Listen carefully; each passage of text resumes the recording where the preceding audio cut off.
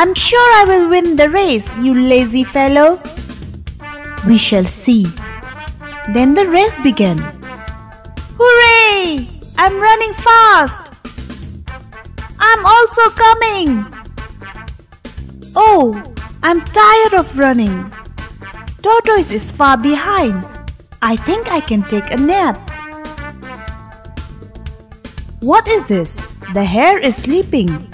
Yay! It's great. I will keep running at my speed. Hip hip hooray! I won the race. My friend, I came first. Oh, you reached the running post before. I know. It all happened because I took a break in the race. Moral: slow and steady wins the race. Did you all enjoy the story, The Hare and the Tortoise? Keep it watching again and again. You will become very familiar with the story and enjoy your day. Bye-bye.